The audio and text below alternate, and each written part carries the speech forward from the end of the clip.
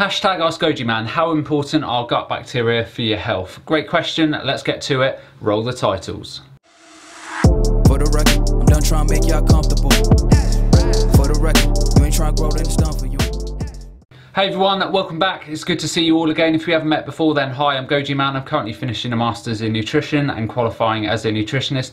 And later this year, I'm going to be doing a PhD in nutritional science. I make vegan health and nutrition videos as often as I can, so if you have a question for me, then hashtag askgojiman in the comments below, or alternatively send your video questions through to contact@gojimannutrition.com.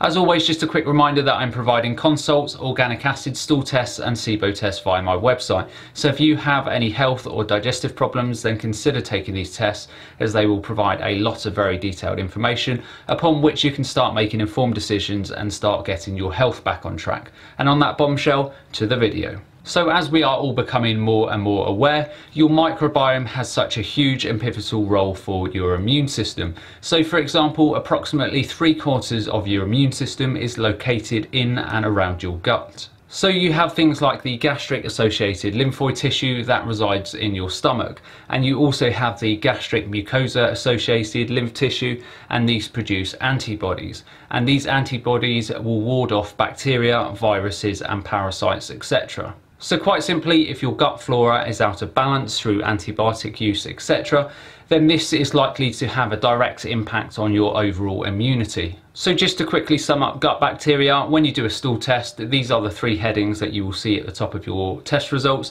So the beneficial bacteria, the commensal bacteria, and also the pathogenic bacteria. So the beneficial bacteria are obviously the bacteria you want to see in abundance, and people obviously associate beneficial bacteria with fermented foods and probiotics. So here we are really talking about species such as Bacillus, Lactobacillus and Bifidobacterium, etc. Now your beneficial bacteria are responsible for providing nutrition for your body, such as vitamin K2 and certain B vitamins. They are also responsible for helping detoxifying your body by aiding your detoxification pathways. So for example, if you don't have sufficient beneficial bacteria, then the gut will have more beta-glucuronidase than you want, and this really affects bile conjugation and hormones, etc. So if bile comes into the gut and conjugates to a hormone to remove it from your body, having high amounts of beta-glucuronidase in the gut can then start uncleaving the bile and hormones, and then these old discarded hormones can then start being reabsorbed by the body, which can then cause all sorts of issues. So you can think about this process simply. If you have lots of beneficial bacteria in the gut, it will control and bring down your beta-glucuronidase levels.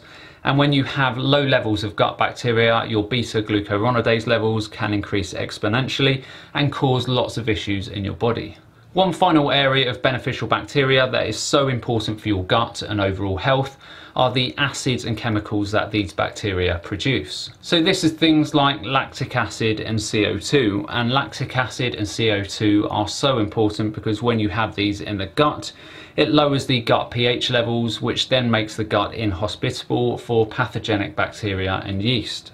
Moving across the top of your stool test results, and you come to your commensal bacteria types. And these are bacteria types such as alpha and gamma hemolytics and also Klebsiella. Now it is perfectly normal and healthy to have commensal bacteria in the gut, but if they become overpopulated, then they have the potential to become pathogenic in nature. And later in this video, I will discuss the stressors and factors that push commensal bacteria into becoming pathogenic bacteria in the gut, and what you can then do to avoid these stressors. Moving across your stool test results, you then have the dysbiotic and pathogenic stool types. So these could be bacterial infections such as Citrobacter and Klebsiella, H. pylori, parasites, C. diff and other gut infections that you really don't want in your body. And some of the main problems with these type of bacterial infections is that they produce toxins in the gut, such as mycotoxins and endotoxins. They create malabsorption, and they also drive intestinal permeability or leaky gut. Some of the other problems associated with these type of bacterial and gut infections is that they will also disrupt peristalsis. Now, peristalsis is the muscle contractions that push your food and stool through your digestive tract. So when you have bacterial infections, your gut motility can be slowed, And when this happens, you can then start reabsorbing some of the toxins in your gut. Bacterial and gut infections will also cause malabsorption in your gut, so then you're not going to be able to effectively absorb certain nutrients and minerals, which can then obviously impact your body carrying out essential metabolic processes such as energy systems, Krebs cycles, electron transport chains, etc., etc.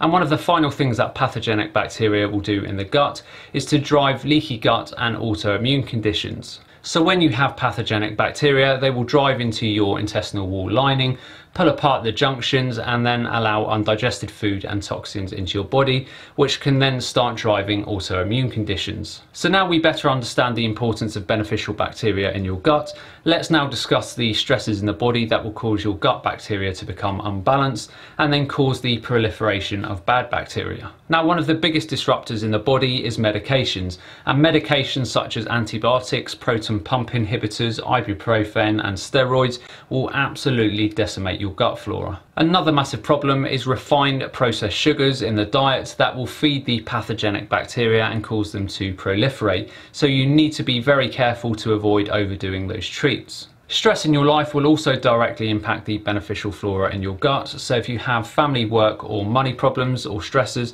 then this stress will increase interleukin 6 or IL-6 as it's known, which is an immune compound that interacts with the gut bacteria and can cause all sorts of issues if present in high amounts. Obviously, one of the biggest stresses in the gut is not getting sufficient pre and probiotics. So if you aren't eating resistant starches, enough fibre or fermented foods to feed and proliferate the good guys, then you are also going to run into problems. There are also all sorts of chemicals and compounds that will directly cause stress on your microbiome, which will then have a direct effect on pH levels, stomach acidity, enzyme and bile production and so on. So it's pivotal on a daily basis that your gut gets all the raw materials that it needs to keep you healthy. So the pre and probiotics, the fibre, the resistant starches, and this is even more important if you've taken a lot of antibiotics in your past. So that's the end of today's video. I hope you all enjoyed. As always, keep the questions coming. Hashtag askgojiman in the comments below. And as always, remember to look after your body because it's the only place you have to live. And I'll see you next time.